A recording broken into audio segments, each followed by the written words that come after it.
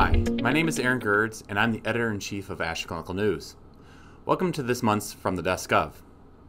Well, the annual meeting is just wrapped up, and we've all returned to our respective institutions and settling in for 2023 that will prove to be a very exciting year for the world of hematology. Likewise, we got a very exciting year starting for ASH Clinical News, and the very first issue for the year will feature an editor corner from Dr. Samuelson Banow. Also, we will feature our notes from the Hill. So we're our new hematology fellow that will be an advocate for hematology and hematology issues on the Hill will be sharing their experiences with us in the pages of ASH Clinical News. We're also going to demystify the lab, looking at mass spectrometry. And in our Blood Advances in a different vein, we'll feature an article published in Blood Advances about venous thromboembolism prophylaxis in sickle cell disease with a perspectives by Dr. Rocky Naik. So definitely a lot of great content in our January 2023 first issue of the year.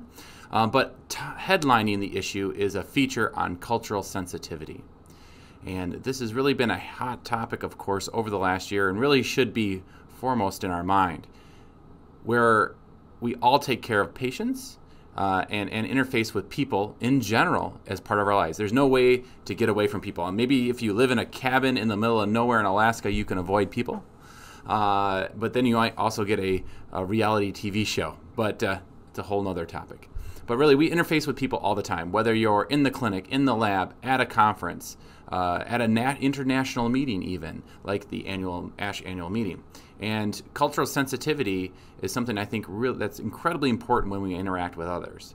Not everybody has the same background and experiences that you may have, and understanding where people are coming from is the first step to respect and collaboration.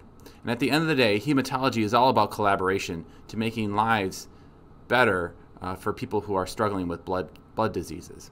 So again, something at the cornerstone of all this is cultural sensitivity. And so we're taking a little bit of cultural sensitivity, trying to familiarize with what's going on in the field of cultural sensitivity, giving some quick tips and a little bit of information on terms that might be helpful for you to really kind of bring you up to speed with what's going on.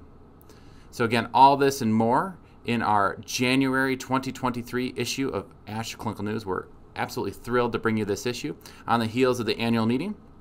Also, I'd like to point out that we will have on-site coverage throughout January from the annual meeting, including things in print, online exclusive, as well as our video series from the meeting coverage.